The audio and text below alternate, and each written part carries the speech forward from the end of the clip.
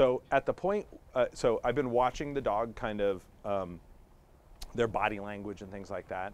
And I'm paying attention to, after I redirect them, are they showing me signs of stress when they come with me? Are they wanting to look back at the thing that's out there? All of that. I'm just kind of gauging your general comfort. How quickly do you snap around?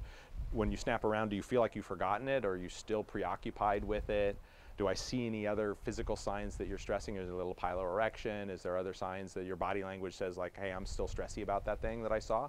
If I start to see that stuff go away, the dog snaps away nicely, and when they're here, they're really committed to me, and I don't see other signs of stress, I'm gonna let them linger a little bit longer on the focus on the trigger and before I redirect them. And I'll start to see if they're gonna offer it on their own, which is great if they do, but I'll just give them an extra second or two before I redirect them, right? Now they become aware of the trigger, they look at it a little bit longer, then I redirect you. And that's one of the ways. I would love to get to the point where I feel my dog is relaxed enough that I could let him pay attention to the trigger for a bit, right? If I feel safe that the dog's not going to go over a threshold, I'll let him watch it for a few seconds. Like, go ahead, watch it for a second or two.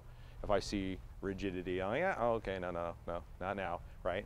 And so it's a little bit of a judgment call in there, but I'm looking for any sign that the dog really committed to the redirect and that their body language afterwards is good. They're not showing me residual stress, they're not looking over their shoulder, they're not doing a bunch of that stuff. Then I'll give them a little extra time. If you enjoy our videos, we post our social media videos to our website, Leerburg.com, a week or two before we post them to our YouTube channel.